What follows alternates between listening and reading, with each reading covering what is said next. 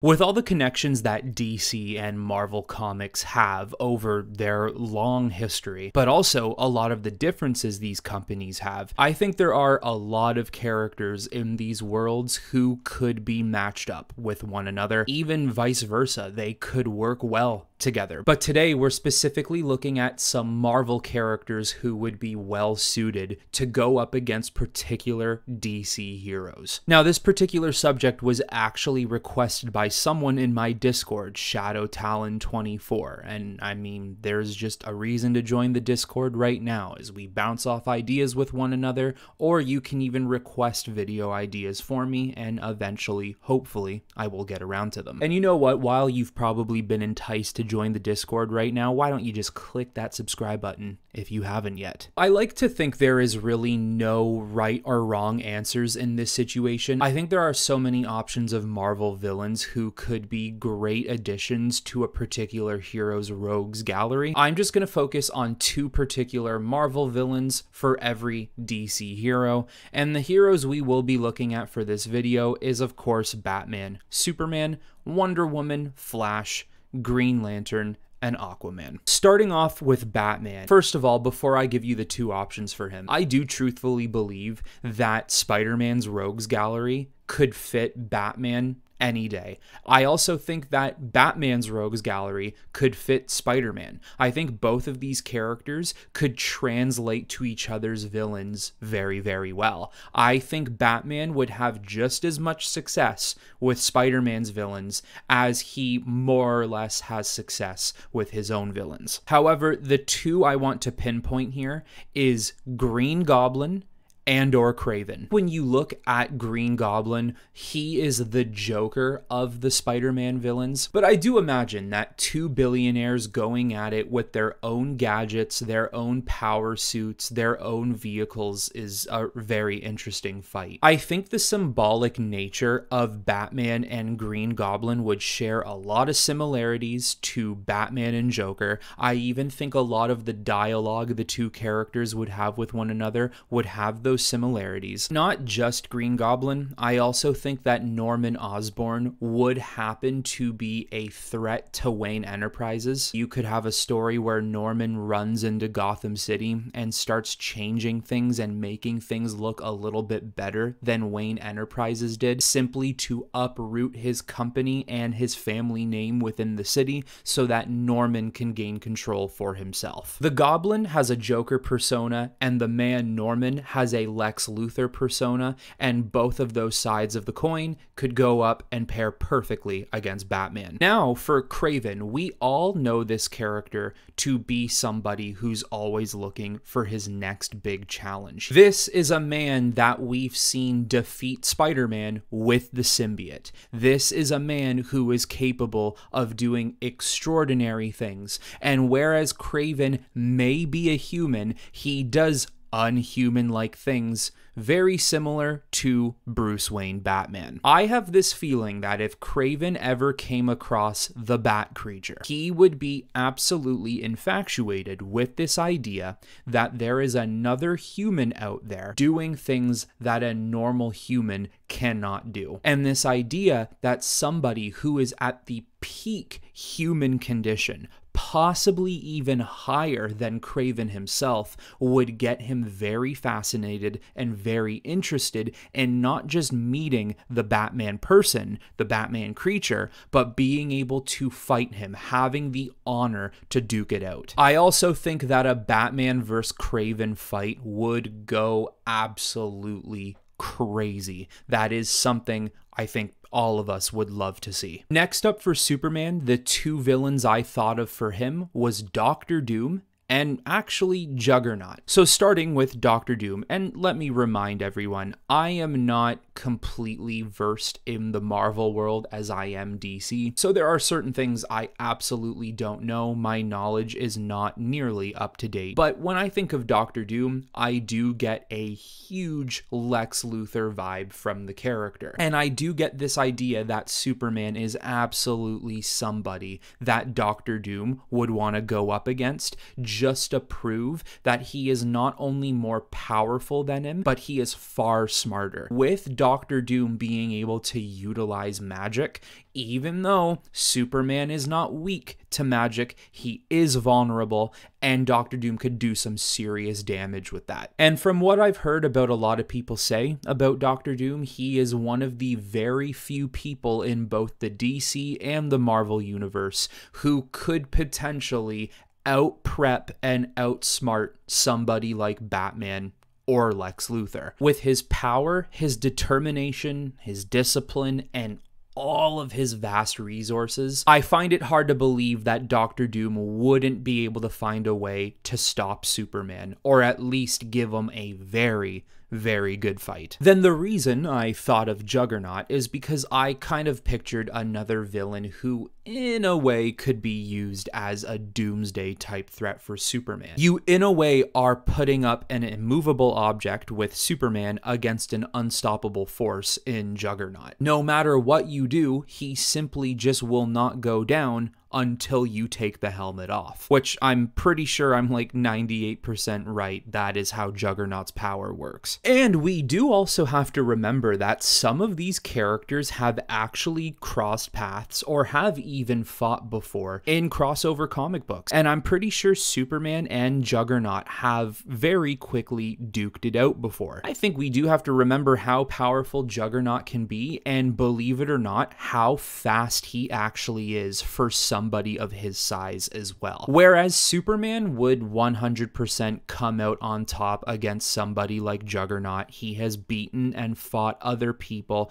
just like him and far more powerful in history. I do think Juggernaut could simply be used as a Superman villain who every now and then just comes back to cause some trouble and to simply be a thorn in Superman's side. And I do think the dynamic of the two characters would be really interesting to read or watch or whatever it might be. Now for Wonder Woman. Before I give you my two options for her, I actually believe she could be solidly well suited for anybody in Thor's Rogues Gallery. Also too, Marvel does have a Hades and an Ares and all those Greek god type of characters. I did not want to go with something so simple like that because then it would just kind of feel like a cop-out.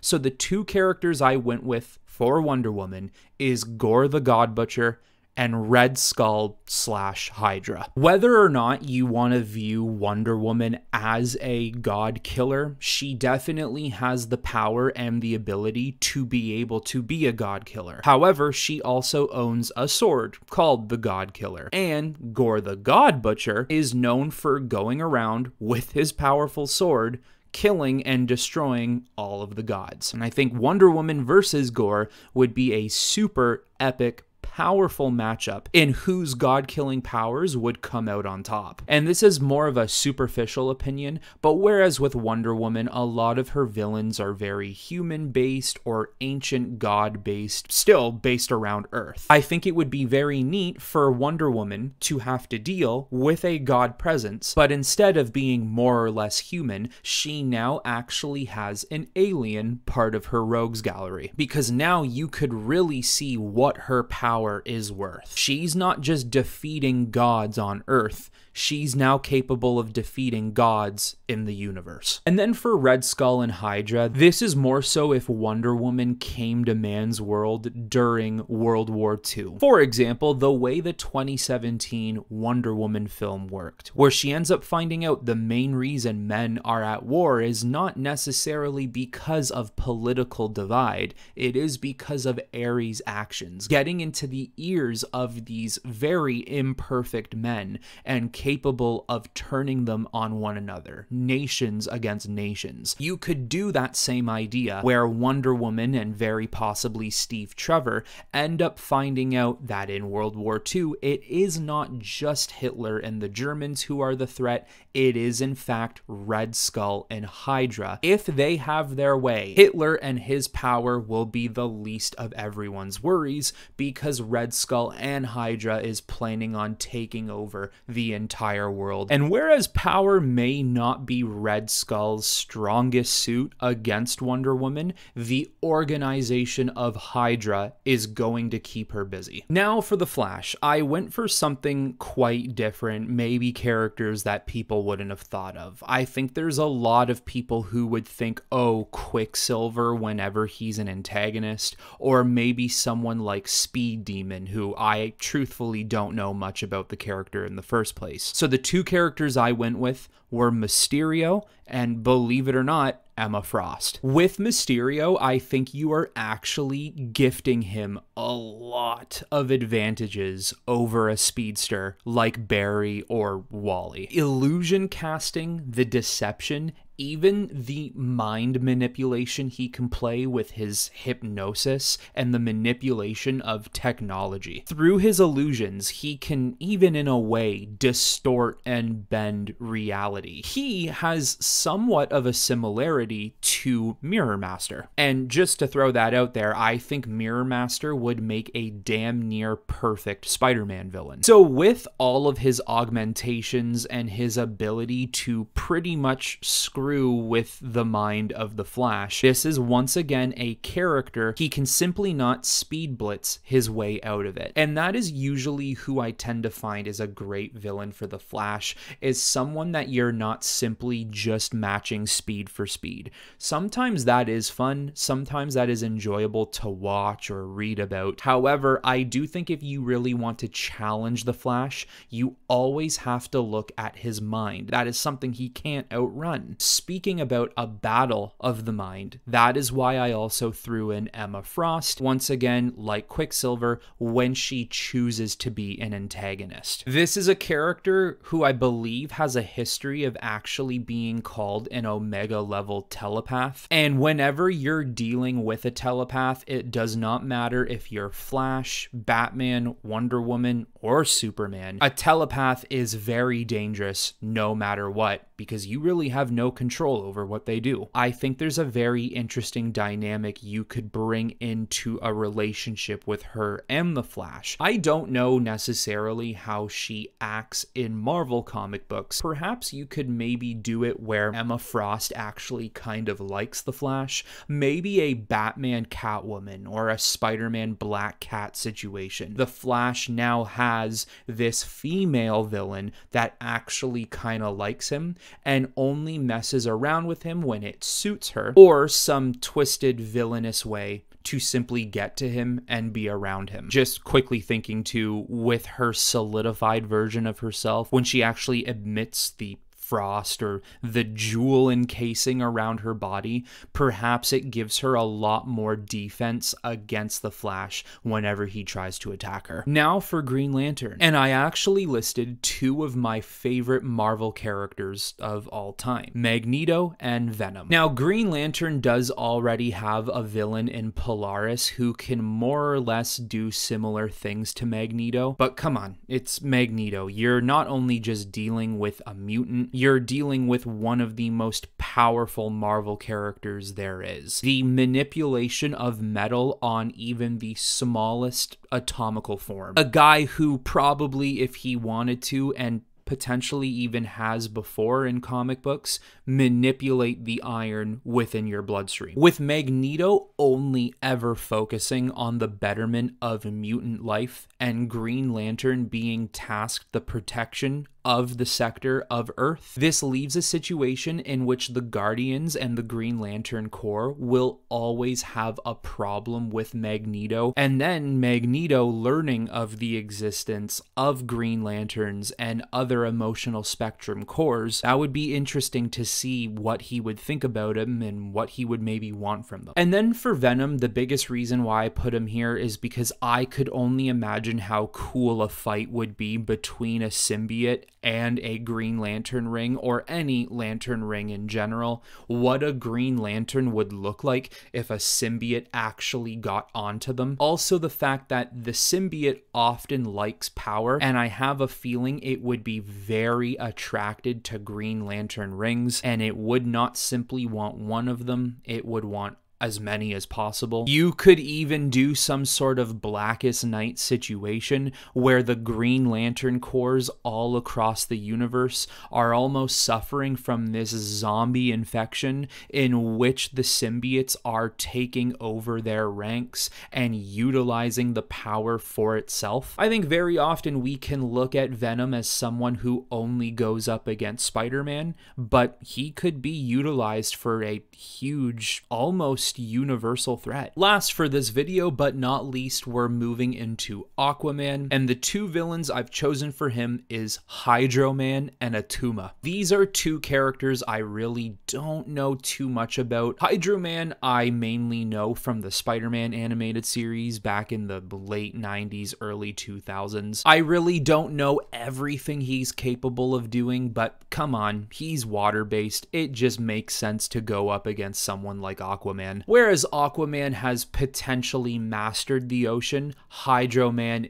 is the ocean. He is one with the water. And how do you stop something like that? And then Attuma, another character I know the very bare minimum of. However, what I do know about him is he is, from what I believe, the ocean master of the Marvel universe. I think he is from a prehistoric clan within Atlantis who was kicked out thousands of years ago, and he has basically come back for revenge to take Atlantis for himself. I think the biggest thing with Attuma would simply be that he needs to be rewritten in a sense where he does not feel exactly the same as Ocean Master. He would need a different end goal. He would just need something else that makes him feel different in general. But there you have it. Some Marvel villains who could be well suited for DC heroes. There's other characters that could be well suited for DC heroes that I did not list or I didn't even think of. So just like usual, leave in the comments below some of those ideas, some other Marvel villains I did not mention